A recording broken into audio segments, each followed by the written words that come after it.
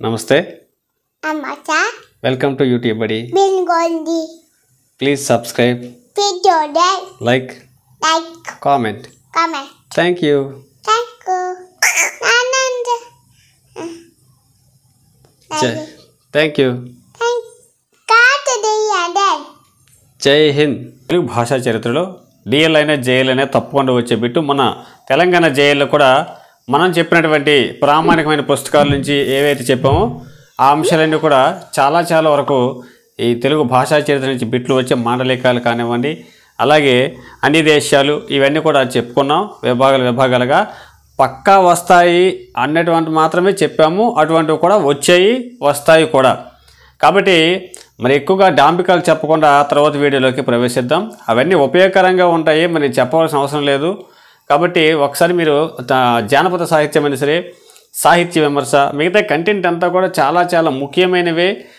మనకి పరీక్ష పేపర్ తయారు చేసే వాళ్ళు ఎటువంటి పుస్తకాలు ప్రామాణికంగా తీసుకుంటారో అటువంటి పుస్తకాలనే మనం సేకరించి ఇవన్నీ రాస్తున్నాం. కాబట్టి మనం చెప్పుకుంటున్నాం కూడా. దయచేసి మన ఛానల్ని ఫాలో అవుతున్న మిత్రులారా, మీకు ఉపయోగకరంగా ఉంటుంది. ప్రామాణికమైనటువంటి అంశాలు మీకు అందుబాటులో ఉంటాయి, సుత్తి ఏమీ ఉండదు. కాబట్టి ఈ క్లాసులో కూడా తెలుగు భాషా చరిత్రలో గత వీడియోలు మీరు ద్రావిడ భాషల గురించి చూసే ఉంటారు. ద్రావిడ భాషలు ఒకవేళ గత వీడియోలు చూడకపోతే కంటిన్యూషన్గా చూడండి. ఎందుకంటే ఒకదానికొకటి లింక్ అప్గా ఉంటాయి. ఒకే వీడియోలో మొత్తం అంతా చెప్పడం అది కుదరదు, చూసినా కూడా మనకు విసుగు అనిపిస్తుంది. కాబట్టి 15 నిమిషాలు 20 నిమిషాలు ఇలాగ అరగంటలో మనం చెప్పుకుంటున్నాం. ద్రావిడ భాష చరిత్రలో ద్రావిడ భాషపై పరిశోధన చేసినటువంటి పరిశోధకులు ఎవరైతే ఉన్నారో ఆ పరిశోధకుల గురించి మనం చెప్పుకుంటున్నాం. అందులో మనం గతంలోని ద్రావిడ భాషా పరిశోధకులు పాశ్చాత్యులు, ప్రాచ్యులు అంటే మన స్వదేశీయులు, విదేశీయుల గురించి మనం చెప్పుకున్నాం. అందులోని విదేశీయుల గురించి మనం చెప్పుకున్నాం. వాళ్ళు ఫ్రాన్సిస్ వైట్ ఎల్లిస్, రాస్మన్ క్రిస్టియన్ రాస్క్. మరి ఇక్కడ ప్రత్యేకంగా దానికి లింకప్గా చెప్పుకోవాలి కాబట్టి చెప్తున్నాం, కానీ ప్రత్యేకంగా చెప్పుకోవాల్సిన అవసరం లేదు. కాబట్టి ఫ్రాన్సిస్ వైట్ ఎల్లిస్ అలాగే రాస్మన్ క్రిస్టియన్ రాస్క్ ఇద్దరు కూడా ద్రావిడ భాషలో మన వాళ్ళు ఎవరైతే ఉన్నారో మన దేశీయులు, మన తెలుగు వాళ్ళు ద్రావిడ భాషలో సంస్కృతి నుండి పుట్టాయని మనం మొదట్లో చెప్పుకున్నాం. మన వాళ్ళు అలా చెబితే వీళ్ళు ఏం చేశారంటే ద్రావిడ భాషలు అనేవి సంస్కృత భాష జన్యాలు కాదు, ద్రావిడ భాషలు అనేవి ప్రత్యేకమైనటువంటి లక్షణాలు కలిగి ఉన్నాయి, ప్రత్యేకమైనటువంటి భాషలు అని ఈ పాశ్చాత్యులు ఇప్పుడు చెప్పుకున్నాం. గతంలో చెప్పుకున్నటువంటి ఇద్దరు కూడా ఇప్పుడు చెప్పుకోబోతున్న వాళ్ళు కూడా ద్రావిడ భాషలు అనేవి ప్రత్యేక భాషా కుటుంబము, ఇవి సంస్కృత భాష నుండి పుట్టినవి కాదు అని స్వాపపత్తికంగా ఉదాహరణలతో కలిపి ఇది చెప్పడం జరుగుతుంది. కాబట్టి ఈయన ఏమన్నారంటే ద్రావిడ భాషలని దక్షిణ దేశ భాషలో, ద్రావిడ భాషలను మొట్టమొదటిగా ద్రావిడ భాష దక్షిణ దేశ భాషలో ప్రత్యేక భాషా కుటుంబానికి చెందినవి, ఈ ప్రత్యేకమైన భాషలు అని మొదటిగా ఫ్రాన్సిస్ వైట్ ఎల్లిస్ గుర్తిస్తే ఈ ద్రావిడ భాషలపై మొట్టమొదటిగా పరిశోధన చేసి ప్రత్యేకంగా ఆ భాషలపైన శ్రద్ధ తీసుకున్నటువంటి వ్యక్తి రాస్మన్ క్రిస్టియన్ రాస్కు. ఈయన ఏమన్నాడంటే వైట్ ఎల్లిస్ దక్షిణ దేశ భాషలు అన్నాడు. దక్షిణ దేశ భాషలు, సౌత్ ఇండియన్ లాంగ్వేజెస్ని పేర్కొన్నాడు ఫ్రాన్సిస్ వైట్ ఎల్లిస్. మరి రాస్మన్ క్రిస్టియన్ రాస్కు ఏమన్నాడంటే ఈ దక్షిణ దేశ భాషలు ఏవైతే ఉన్నాయో ఈయన మలబారిక్ భాషలు అని చెప్పడం జరిగింది. మలబారిక్ అంటే ఏమిటో అవన్నీ కూడా గత వీడియోలు చెప్పడం జరిగింది. అందువల్ల దానికి లింక్ అప్గా ఇది చెప్తున్నాము. దయచేసి ఇది కూడా మీకు ఉపయోగకరంగా ఉంటుంది. ఈ అంశాలు అనేవి డైరెక్ట్గా వాళ్ళు ఏ దేశస్తులు, వాళ్ళు ఏమని పేర్కొన్నారు, ఆ తర్వాత వారు చేసిన పరిశోధన ఏమిటి, వారి యొక్క గ్రంథాలు, ఇవి ముఖ్యమైనవి. కాబట్టి ఇవి మనం బిట్లుగా చెప్పేసుకుంటున్నాం. దయచేసి స్కిప్ చేయకుండా చూడండి. అలాగే కొంచెం ప్రోత్సాహం అందిస్తారని ఆశిస్తున్నాం. ఒక లైక్, ఒక కామెంట్ అంతే. ఇక క్లాసులోకి వెళ్దాం. ఇప్పుడు రాబర్ట్ కాల్వెల్, మిగతా వాళ్ళు కూడా వస్తూ ఉంటారు. Robert Caldwell, bishop Robert Caldwell అంటారు. డైరెక్ట్గా రాబర్ట్ కాల్వెల్ అంటారు, లేదంటే పూర్తిగా చెప్పుకోవాలంటే బిషప్ రాబర్ట్ కాల్వెల్. ఈ బిషప్ రాబర్ట్ కాల్వెల్ చాలా గొప్ప వ్యక్తి మన భాషా చరిత్రలో. ఈయనని పరిశోధక పరమేశ్వరుడిగా పేర్కొంటారని ఆచార్య వెలమల సింహన్న గారు ఆయన భాషా చరిత్ర గ్రంథంలో పేర్కొనడం జరిగింది. అంత గొప్ప వ్యక్తి ఈయన ఎందుకు చెప్పాడంటే మిగతా వాళ్ళందరూ దక్షిణ దేశ భాషలని కొన్ని భాషలు పేర్కొంటే ప్రత్యేకంగా భాషలను విభజించాడు. ఆ విభజన ఏమిటి తర్వాత చూద్దాం. ముందుగా చూసుకుంటే రాబర్ట్ కాల్వెల్ ఈయన ఏ దేశస్తు, చాలా ముఖ్యమైనది, ఏ దేశానికి చెందినవాడు అంటే స్కాట్లాండ్. రాబర్ట్ కాల్వెల్ స్కాట్లాండ్ అండి, స్కాట్లాండ్ గుర్తుంచుకో. Robert Caldwell Scotland దేశస్థుడు. కాలము ఇస్తే ఇవ్వచ్చు, లేదంటే లేదు. మరి డెప్త్గా వచ్చే సందర్భంలో కాలం వస్తుంది. 1491 రాబర్ట్ కాల్వెల్ 1800. ఈయన భారతదేశానికి ఎందుకు వచ్చాడు, అందులో మన తెలుగుదేశానికి ఎందుకు వచ్చాడు అసలు అంటే, ఒక్కొక్కరు ఒక్కొక్క ఉద్యోగంతో. ఈయన క్రైస్తవ మత ప్రచారకుడిగా వచ్చాడు. క్రైస్తవ మత ప్రచారకుడిగా వచ్చి ఈ భాషలను కనిపెట్టి, భాషల ఉనికిని కనిపెట్టి, జన్యజనకాలు సంస్కృత భాష అనేది దీనితో సంబంధం లేదు. సంస్కృత భాషకు అలాగే ఈ దక్షిణ దేశ భాషలు ఏవైతే ఉన్నాయో ఆ భాషలకు ఒకదానికి ఒక సంబంధం లేదు. దక్షిణ దేశ భాషలు అనేవి కూడా ఇవన్నీ ఒక రకంగా ఉంటే, వ్యాకరణ దృష్టిలో చూసుకుంటే ఇవన్నీ ఒకదానితో ఒకటి పోలికతో ఉంటే, సంస్కృత భాషతో అది సపరేట్గా ఉంది. కాబట్టి సంస్కృత భాష నుండి ఈ దక్షిణ ద్రావిడ భాషలో పుట్టలేదు అని చెప్పడం జరిగింది ఈయన కూడా. కాబట్టి పాశ్చాత్యులు చూసుకుంటే మనకి విదేశీయులందరూ కూడా ఈ దక్షిణ ద్రావిడ భాషలు అనేవి కూడా ప్రత్యేకమైనవి. ఇవి వేరేగా సంస్కృత భాష నుండి పుట్టినవి కాదు, ఇవి ప్రత్యేకమైనవిగా వాళ్ళు పేర్కోవడం జరిగింది. 39 అంటే ద్రావిడ భాషల తులనాత్మక వ్యాకరణం. ద్రావిడ భాషల తులనాత్మక వ్యాకరణం అండి, ఇది చాలా ముఖ్యమైనది. బిట్ ఎక్కువగా వచ్చింది ఈ పేరుతో. ఈ గ్రంథం ద్రావిడ భాషల తులనాత్మక వ్యాకరణం, మొట్టమొదటి ద్రావిడ భాషల తులనాత్మక వ్యాకరణం రచించింది ఎవరంటే రాబర్ట్ కాల్వెల్. మళ్ళీ ఇంకొక బిట్టు, తులనాత్మక అంటే ఒకదానితో ఒకటే సరిపోల్చడం, అంటే దాంట్లో ఉన్నటువంటి వ్యాకరణము, దీంట్లో ఉన్న వ్యాకరణము, దాంట్లో ఉన్న వాక్య నిర్మాణం, ఆ భాషలో ఉన్నటువంటి వాక్య నిర్మాణాలు ఇవన్నీ కూడా కంపేర్ చేసిన అన్నమాట. తొలి ద్రావిడ భాషల తులనాత్మక పరిశీలన గ్రంథం ఇది. తొలి ద్రావిడ భాషల తులనాత్మక పరిశీలన గ్రంథం ఏదంటే ద్రావిడ భాషల తులనాత్మక వ్యాకరణం. ఎవరు అంటే Robert Caldwell. A కాంపరేటివ్ grammar of the Dravidian are southern India family of languages. ఇక్కడ మనకి ద్రవిడ అని పేర్కొనడం జరిగింది. ద్రావిడ అనే పదాన్ని రాబర్ట్ కాల్వెల్ సూచించడం జరిగింది. ద్రావిడ అనే పదం మనకి ఇక్కడ కనబడుతూ ఉంటుంది. మరి ప్రాచీన గ్రంథాల్లో ద్రావిడ అనే పదం ఎలా వచ్చింది అవన్నీ కూడా మనం ఆధారాలతో ముందు వీడియోలు చెప్పుకున్నాం, చాలా చాలా ముఖ్యమైన అంశాలతో. ఏ కాంపరేటివ్ grammar of the Dravidian are southern Indian family of languages రచయిత ఎవరు అంటే రాబర్ట్ కాల్వెల్.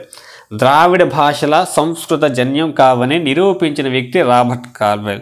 ద్రావిడ భాషలు అనేవి సంస్కృత జన్యం కావు, అంటే సంస్కృతం నుండి పుట్టలేదు అని నిరూపించిన వ్యక్తి, ఉదాహరణతో సహా నిరూపించిన వ్యక్తి రాబర్ట్ కాల్వెల్. ఎందుకంటే ఈయన అన్ని భాషలపై తులనాత్మక పరిశీలన, ఒక భాష నుంచి ఒక భాషకి ఈ భాషకి సంబంధం ఏంటి, అన్ని భాషల యొక్క ద్రావిడ భాషలు ఏవైతే ఉన్నాయో, దక్షిణ ద్రావిడ భాషలు ఏవైతే ఉన్నాయో, దక్షిణ భాషలు, ఈ దక్షిణ భారతదేశంలో ఉన్నటువంటి భాషలన్నింటిపైన తులనాత్మక పరిశోధన చేసిన వ్యక్తి రాబర్ట్ కాల్వెల్. ఈయన 12 భాషలను తీసుకోవడం జరిగింది. 12 భాషలను ద్రావిడ భాషలను తీసుకోవడం జరిగింది. ఈ 12 ద్రావిడ భాషలు కూడా ఈయన తులనాత్మక పరిశీలనలో ఎన్ని ఉంటాయంటే 12 భాషలు గుర్తుంచుకోవాలి, సంఖ్య అండి. 12 భాషలను మొత్తం అయితే ద్రావిడ భాషలు మొత్తం చూసుకుంటే 23 ద్రావిడ భాషలు కనబడుతూ ఉంటాయి మనకి. 23 ద్రావిడ భాషలు మనం చెప్పుకుంటాం. 23 కాకుండా 12 చెప్పడం జరిగింది. నేను 12 గుర్తుంచుకోవాలి మనం జాగ్రత్తగా. రాబర్ట్ కాల్వెల్ ఎన్ని ద్రావిడ భాషలను పేర్కొనడం జరిగింది? 12 ద్రావిడ భాషలను పేర్కొనడం జరిగింది. వాటిని నాగరిక భాషలు, అనాగరిక భాషలు అని పేర్కొనడం జరిగింది. నాగరిక భాషలు, అనాగరిక భాషలు. నాగరిక భాషలు అంటే కొంచెం నాగరికత ఉన్నటువంటివి, కొంచెం జ్ఞానం కలిగినవి, కొంచెం నాగరికతగా ఉన్నవి, కొంచెం డెవలప్డ్, కొంచెం అభివృద్ధి చెందినటువంటి ప్రాంతాల్లో ఉన్న వాళ్ళు మాట్లాడేవాళ్ళు అనే అర్థంలో మనకు తెలుసు. అనాగరికలు అంటే మరీ దారుణంగా, మరీ అటవీ ప్రాంతాల్లో ఉన్నటువంటి వాళ్ళు మాట్లాడేటువంటి భాషలు. కాబట్టి ఇక్కడ నాగరిక భాషల్లో లిపి ఉంటుంది, అలాగే సాహిత్యం, జానపద సాహిత్యం కూడా ఉంటుంది. ప్రతి భాషలో జానపద సాహిత్యం అనేది ఉంటుంది, అలాగే లిపి ఉంటుంది, సాహిత్యం, జానపద సాహిత్యం ఉంటుంది, సాధారణమైనటువంటి సాహిత్యం కూడా ఉంటుంది, శిష్ట వ్యవహారికము, ఇవన్నీ కూడా మనకి కనబడుతూ ఉంటాయి నాగరిక భాషలో.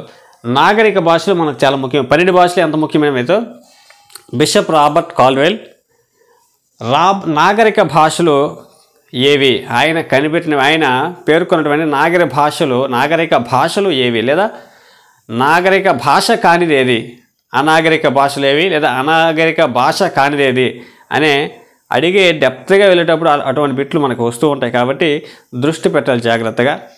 నాగరిక భాషలు అంటే మనకు తెలుసు, 4 మనకు కనబడుతూ ఉంటాయి. తర్వాత 5వది కూడా మనకి ఈజీ.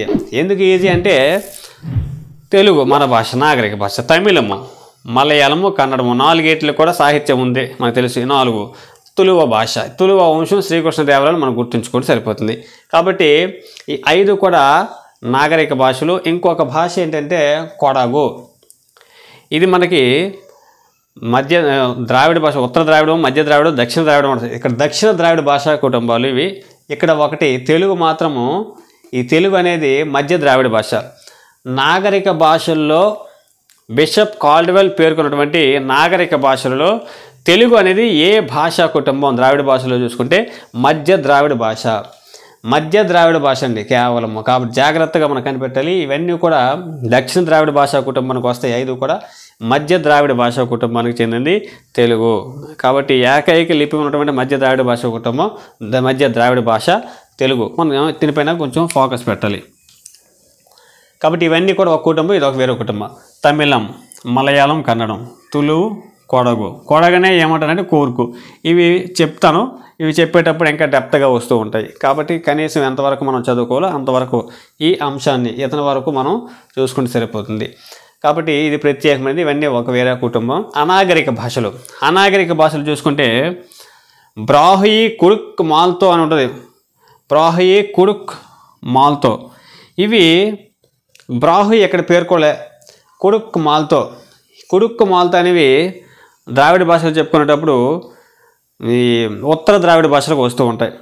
కుడుక్ మాల్తో అనేవి. ఇక్కడ తొద అనేది తొద, కోత, అలాగే తొద, కోత అనేవి కూడా దక్షిణ ద్రావిడ. కోయి, గోండి ఈ 2 కూడా మధ్య ద్రావిడ భాషలు. మధ్య ద్రావిడ భాషలు ఇవి ప్రత్యేకంగా ఉత్తర ద్రావిడ భాషలు. కాబట్టి ఇంకా మనం డెప్త్కి వెళ్ళేటప్పుడు మనకి అవగాహన వచ్చేస్తూ ఉంటుంది. ఇంకా వెళ్ళదు. కాబట్టి ఇంతవరకు చూసుకుంటే నాగరిక భాషలు ఏవి, అనాగరిక భాషలు ఎవరి, నాగరిక భాషలు ఎన్ని పేర్కొన్నాడు, అనాగరిక భాషలు ఎన్ని పేర్కొన్నాడు, ఇవన్నీ ఈ 12 భాషలుగా ఎవరు పేర్కొన్నారంటే రాబర్ట్ కాల్డ్వెల్. రాబర్ట్ కాల్డ్వెల్ యొక్క అంశాలు ఇంతవరకు మనకి సరిపోతూ ఉంటాయి. కాబట్టి ఇక్కడ నాగరిక భాషలు 6 ఏవి, అనాగరిక భాషలు తొద, కోత, గోండి, కోయి, కుడుక్, మాల్తో. కోయిని కోంద్ అంటారు, కుడుకును వరాయ అని అంటారు. ఇవి ఇంకా డెప్త్కి వెళ్ళేటప్పుడు మనకి అందులో వస్తూ ఉంటాయి. తరువాత ఉన్నటువంటి ఈ పాశ్చాత్య పరిశోధకుడు గురించి తెలుసుకుందాం. Sir George Grierson. Sir George Grierson ఈ పేరు మనం చాలాసార్లు వినుంటాం. సర్ జార్జ్ గ్రియర్సన్ ఈయన పేర్కొన్నటువంటి ఈయన గొప్పతనం ఏంటంటే ఈయన ఒక్కొక్కరు ఒక్కొక్క ఉద్యోగ రీత్యా మన భారతదేశానికి వచ్చారు. అయితే ఈ సర్ జార్జ్ గ్రియర్సన్ మాత్రము భారతదేశంలో ఉన్నటువంటి భాషలపైన సమగ్రమైనటువంటి పరిశోధన చేయడం కోసం వచ్చినటువంటి ప్రధాన సంపాదకుడు. సంపాదకుడు అంటే తెలుసు మనకి, ఎందుకంటే ఒక్కడే మొత్తం భారతదేశం మొత్తం తిరిగి భాషలు సేకరించి ఈ ఒక పుస్తకాలు తీసుకురావడం అనేది సాధ్యమైన పని కాదు. కాబట్టి ప్రధాన సంపాదకుడు అంటే మొత్తం సేకరించి ఎవరెవరో కొంతమంది నియమించి వారి ద్వారా ఆ సమాచారం సేకరించి మనకి పుస్తకాలు అనేవి వస్తూ ఉంటాయి. కాబట్టి ప్రధానమైనటువంటి సంపాదకుడు ఎవరంటే దానికి కర్త sir George Grierson. Sir George Grierson ఈయన 1896 అండి, 1896లో భారతీయ భాషలపై పరిశోధక సంపాదకుడిగా వచ్చాడు. ఈయన భారతీయ భాషలపై ప్రత్యేకంగా పరిశోధన చేయడం కోసం వచ్చినటువంటి సంపాదకుడు సర్ జార్జ్ గ్రియర్సన్. ఈయన రచించినటువంటి ఈ భాషలపైన వచ్చినటువంటి ఈయన పేరు మీదుగా వచ్చినటువంటి ఈయన సంపాదకత్వంలో వచ్చినటువంటి పుస్తకము హిందూ దేశపు లింగ్విస్టిక్ సర్వే. హిందూ దేశపు లింగ్విస్టిక్ సర్వే. హిందూ దేశపు తెలుగులో చెప్పుకుంటే ఇలాగా హిందూ దేశపు ఇలాగే నవ్వచ్చు, లేదంటే ఇలాగా linguistic survey of India. Linguistic survey of India. Linguistic survey of survey గుర్తుంచుకోవాలి. సర్వే కోసం వచ్చినవాడు సర్వే సర్ గుర్తుంచుకోండి. Survey sir George Grierson. Survey linguistic survey of India sir George Grierson. దీన్ని తెలుగులో హిందూ దేశపు లింగ్విస్టిక్ సర్వే అంటారు. ఇందులో ఉన్నటువంటి ఇంకా డెప్త్గా ఇచ్చింటే లింగ్విస్టిక్ సర్వే ఆఫ్ ఇండియాలో లేదా హిందూ దేశపు లింగ్విస్టిక్ సర్వే అనే గ్రంథాల్లో ఎన్ని సంపుటాలు ఉన్నాయి? 11 సంపుటాలు. మన ఆరుద్ర సమగ్రాంధ్ర సాహిత్యం ఎలాగ సంపుటాలు ఉంటాయో మిగతా వాళ్ళు కూడా తెలుగు సాహిత్యం చూసుకుంటే సంపుటాలు ఉంటాయి. ఇది మాత్రం 11 సంపుటాల్లో వచ్చింది. ఎప్పుడు అంటే 1927.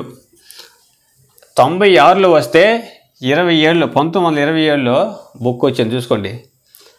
1896లో సర్వే మొదలుపెట్టడం జరిగింది. ఆ సంవత్సరం వచ్చిన 1896లో 1927లో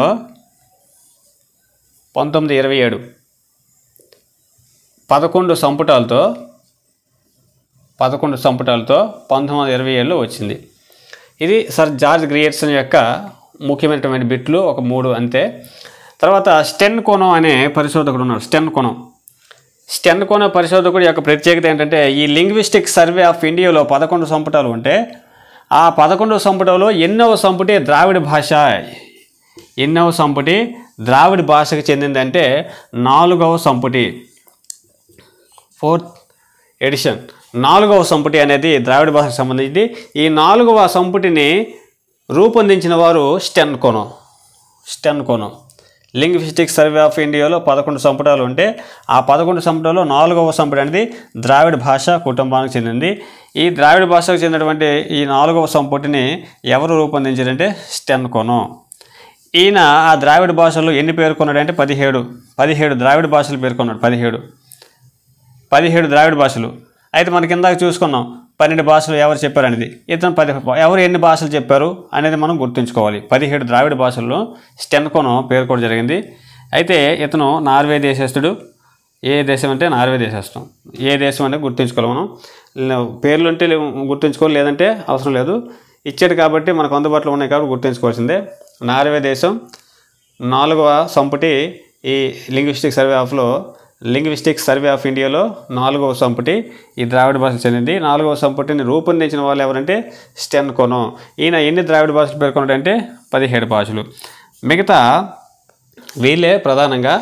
మళ్ళీ మిగతా వాళ్ళు కూడా మనకి విదేశీయులు ఎవరైతే ఉన్నారో ద్రావిడ భాషలపైన కృషి చేసిన వాళ్ళు విదేశీయులు, వాళ్ళ యొక్క పేర్లు ప్రస్తావించు. ద్రావిడ భాషలపైన ఇప్పటి వరకు మనం చెప్పుకున్న వాళ్ళు ప్రధానమైన వాళ్ళు. మిగతా వాళ్ళు కూడా ద్రావిడ భాషలు అంటే ఈ ద్రావిడ భాషలు ఏవైతే ఉన్నాయో ద్రావిడ భాషల్లో మిగతా మనకి భాషలు కనబడుతూ ఉంటాయి. ఆ భాషల్లో మిగతా భాషలపైన కూడా పరిశోధన చేసిన వాళ్ళు మనకి ఇక ద్రావిడ భాషలో అన్నింటి సమగ్రంగా చూసుకుంటే అన్నింటిపైన పరిశోధన చేసిన వాళ్ళు చెప్పుకున్నాం. మిగతా వాళ్ళు కూడా ఒక్కొక్క భాష పైన కొంతమంది పరిశోధన చేశారు. వారి యొక్క పేర్లు మనం తెలుసుకోవాలి. ఇక్కడ మనకి చెప్పినటువంటి బోర్డు పైన గతంలో నెట్లో వచ్చినటువంటి పేర్లు ఎక్కువగా మనకి ఇక్కడ చెప్పడం జరుగుతుంది. నెట్లో కానీ మిగతా అంశాల్లో మరి రానివంటూ ప్రస్తావించట్లేదు. వచ్చిన మాత్రం చెప్పుకుంటున్నాం మర్చిపోకుండా. ఇక క్లారిటీగా ఒక్కసారి పేర్లు ఆలకించేద్దామండి. ఎంబీ ఎమినో మనకి ఎక్కువగా కనబడుతూ ఉంటారు వరుస క్రమం వల్ల కానివ్వండి. ఇవి వరుస క్రమాలు మనం చెప్పాం ముందు వీడియోలో, అందుకే చెప్పట్లేదు ఇక్కడ. ఎంబీ ఎమినో, టీ బరో, అలాగే ఇంకొక ఆయన భట్టాచార్య అని ఉంటారు ఆయన, అలాగే వాల్టర్ ఇలియట్, ఆర్ స్టీవెన్సన్, బరో మరియు భట్టాచార్య కూడా అక్కడ ఉంటారండి. Are Stevenson, H గుండర్డు, AD Campbell అండి మనకి ఎక్కువగా వస్తూ ఉంటాడు ఈయన.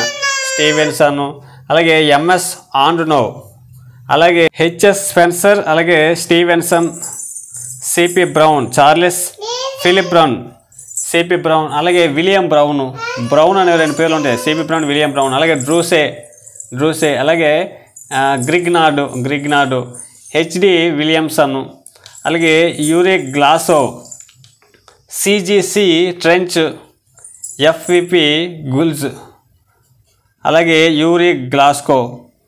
ఎక్కడ చెప్పేసారో 2 మళ్ళీ రిపీట్ అయింది. Yuri Glasgow. ఇలాగా మనకి ఈ ద్రావిడ భాషలపైన ఏవైతే ఉన్నాయో ఈ మనకి పేర్లు ఎక్కువగా వస్తూ ఉంటాయి. యూజీసీ నెట్లో అదనంగా వస్తూ ఉంటాయి. యూజీసీ నెట్లో కానివ్వండి, సెట్లో కానివ్వండి. కాబట్టి వీరు విదేశీ ద్రావిడ భాషలపై పరిశోధన చేసినటువంటి కృషి చేసినటువంటి విదేశీయులు, అలాగే స్వదేశీయుల గురించి మనం గత వీడియో చెప్పుకున్నాం. ఇంకా డెప్త్గా వారి గురించి తర్వాత ఒక్కొక్కరి గురించి ఒక వీడియో వస్తుంటుంది. ఎక్కువ సమాచారం ఉంది కాబట్టి ఎప్పటివరకు ఏంటంటే ద్రావిడ భాషలపైన మనకు చెప్పినటువంటి శాస్త్రవేత్తలు ఎవరైతే ఉన్నారో మనకి చెప్పినటువంటి విషయాల వరకు వస్తూ ఉంటాయి, సరిపోతుంటాయి. ఆ తర్వాత మనకి అసలైన ద్రావిడ భాషలు 23 ద్రావిడ భాషలు. ఈ ద్రావిడ భాష గురించి డెప్త్గా వెళ్తాం, తర్వాత కంటెంట్ వస్తూ ఉంటుంది. మన ఛానల్ సబ్స్క్రైబ్ చేసి ఉంటారు, థ్యాంక్ యూ. లేదంటే సబ్స్క్రైబ్ చేసి బెల్ ఆన్ చేయండి. ఈ ద్రావిడ భాషలు అన్నీ కూడా సమగ్రంగా మనం అందిస్తూ ఉంటాం. కంపల్సరీ పెట్టి ద్రావిడ భాషలపై ఎవరు పరిశోధన చేశారు, ఏ గ్రంథాలు వచ్చాయి, వ్యవహర్తలు ఎంతమంది, ఏ ప్రాంతంలో ఉన్నారు, ఇవన్నీ కూడా డెప్త్గా వస్తూ ఉంటాయి. కాబట్టి మన ఛానల్ కొంచెం ఫాలో అవుతూ ఉండండి. అలాగే ఈ వీడియోకి ఒక లైక్ చేస్తారని ఆశిస్తున్నాను.